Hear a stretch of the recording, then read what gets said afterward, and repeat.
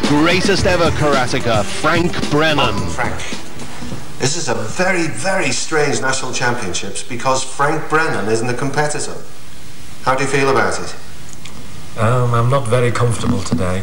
This is a very special championship for me. I've been very successful at this particular event over the years.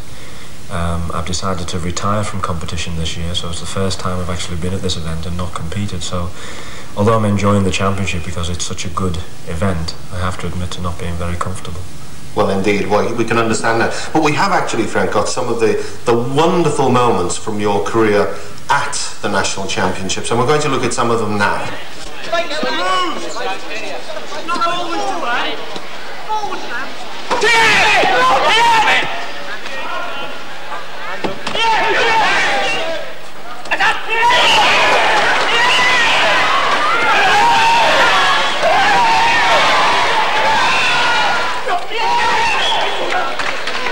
The kata is the individual discipline within karate where you perform a series of karate techniques and you're judged on the exactness of the technique, the speed, the concentration and the power and the overall performance.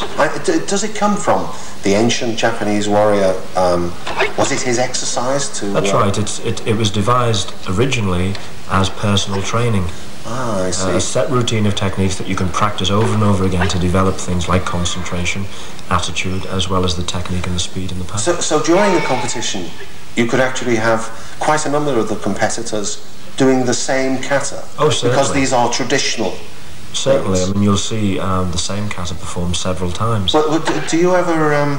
Do you ever make up a kata yourself, or are they? No, they are set. They are set, and what determines the winner is actually the content and the quality within the kata.